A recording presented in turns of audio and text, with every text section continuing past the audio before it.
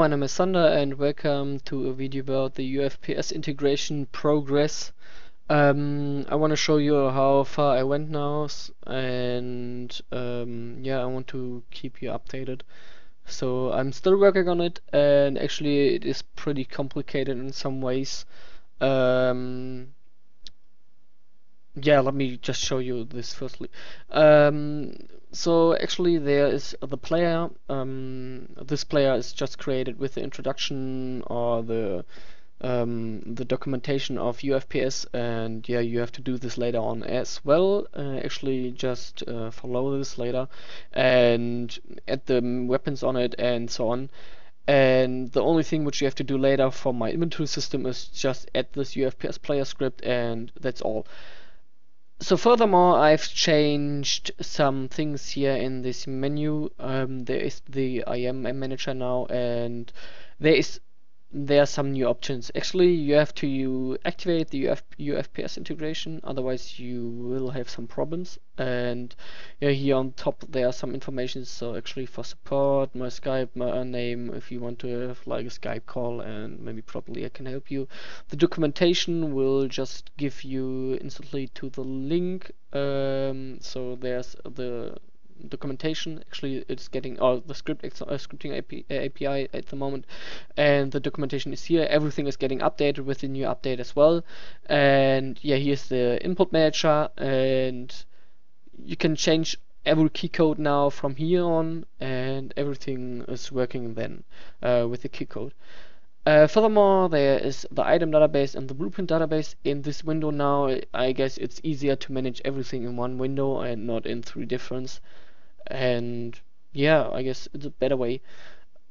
So what I've done with the weapons from UFPS is I've added this the weapons here, and added new item types. In this example it is the UFPS weapon and the UFPS ammo, and you have to tag all weapons which are from UFPS or using UFPS has to be tagged with this UFPS and so on, and otherwise you will get problems. Yeah, this is all. Furthermore, there's also the bullet, and this has to be tagged as item type of UFPS ammo, and that's all. So let me show now how this works in play mode now.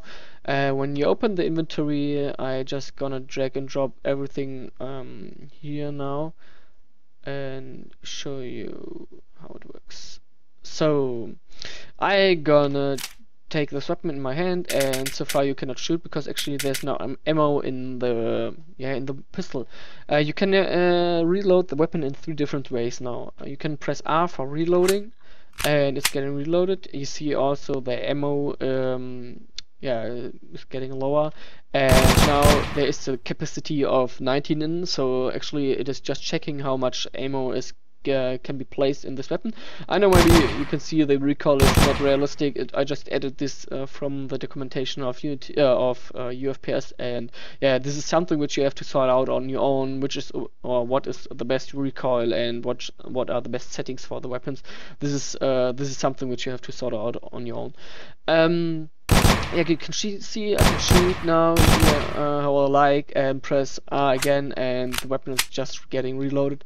And when I just open C now and drag this weapon out, you see the ammo which was in the pistol is just getting placed in the inventory as well. So just let me drag this down again and take the machine gun in the hand. So I got this machine gun now in the hand, and yeah, I just reloaded, and you see how I like as well, and drag and drop this bag as well. The ammo is still in, and yeah, let me just show you also with swapping the weapon is also working. So yeah, how you also can equip or just reload the weapon is with right click, and yeah, it's just getting equipped. Yeah, I guess these is everything from UFPS. And yeah, the grenades will be getting added as well, so that you can press G for grenade throw, or just like drag and drop this in the hotbar and press 1 when it's in place 1, and throw this automatically when you press 1. Furthermore, I guess this is all which is actually on my plan, I guess.